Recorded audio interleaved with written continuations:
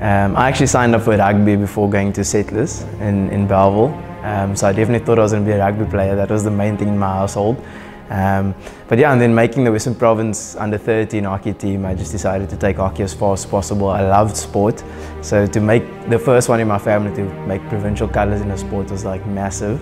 And then I tried to like pursue it as much as I can. As you say, like I stayed at Settlers.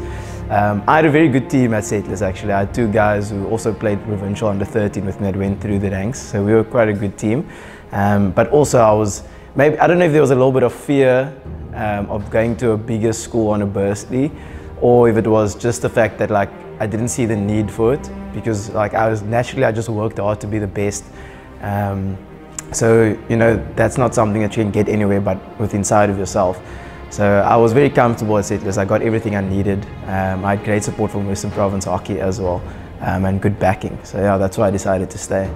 There was a teacher, Kobus Jonker, at my school. His son made the S under 16 team. So when I made my first national colours under 16, he was like, yeah, go for it, like don't hold back. And that's when it sort of became a real dream of mine, you know, because that's the first time I actually watched the Beijing Olympics for the hockey. And then going through the ranks, I always made the teams. I didn't feel like I deserved to make it under 16. We were a squad of 40, and that's a lot of players. But once I made it under 17, under 18, it was like a team of 18, 22. I really felt like one of the best. And then yeah, going to varsity, you know, I knew a few national players. That's when you're playing against them and you're like, how the hell do you get to that level? They are so good compared to where you are. You're under 21, you don't feel like you're near that level yet. But yeah, and then I obviously made the Western Province B team from making S21. So that was also knocked your confidence. So there's been a lot of ups and downs. But that also just made me enjoy my hockey again, and from there, like I thought, like, look, I can do this, you know what I mean? I can make the team. Again, making my debut, it was always something I wanted to do, play for South Africa. Who doesn't want to do it? But yeah, that was something special. My family flew up to Durban to actually watch me play and make my debut. So yeah, it was, after that, it's like that first taste of singing your national anthem. I mean, we all grew up watching the Springboks play, watching the Proteas play, and like now you're one of those guys, you know what I mean? You're out there singing your anthem, so that was pretty special. Definitely my father has been there all the way in terms of just making me feel like I'm always the best player. I could have my worst game and he's just like finds fault in everyone but me. But then I had my brothers there to keep me in track, you know. I played a lot of sports with them outside in the yard, and they always reminded me that I'm the youngest one. So I always had to work harder to be better than them. And they're always my biggest critics, which was always quite cool. I think they still are though. I don't think I've got a tap on the back yet from them after a game. It's always what you can improve on. But yeah, and then going through coaching wise, I definitely think there's probably 3 coaches that had a big impact on me. Steve Evans is one, just in terms of the way he looked at the game. You know, he showed me support in a weird way, not ever blowing smoke, you know, but just backing me. I think that was a nice thing.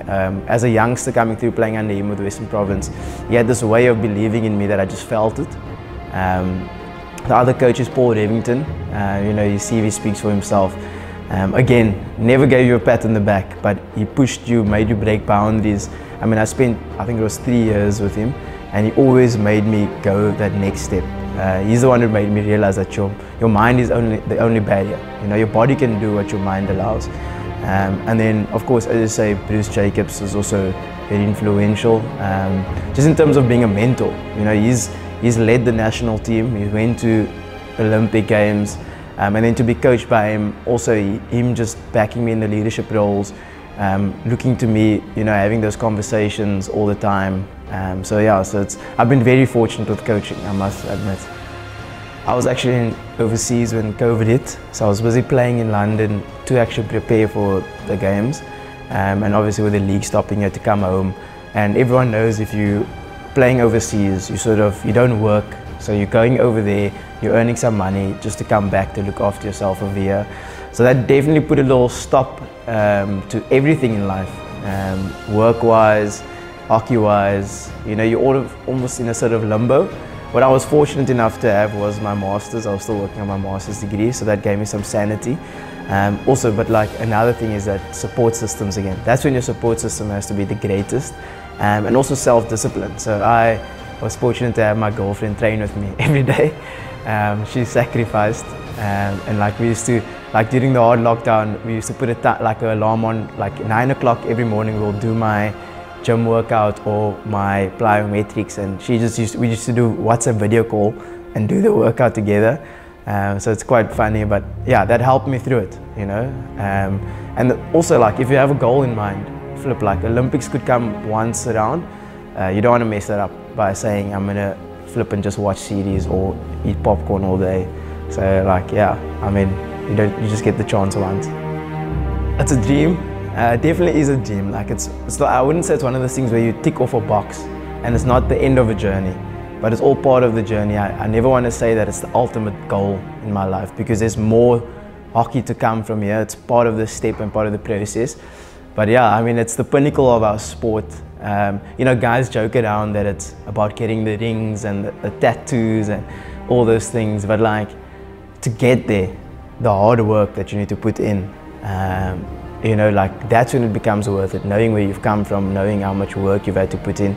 I mean, everyone's journey is different, but to be a part of like Team South Africa, to represent with the Wade van Niekerks, the Caster Semenias, all of those sort of athletes who are world renowned, you know, to contribute to Team South Africa, I think that is exciting in its own. Yeah, of course, we had the less than ideal preparation.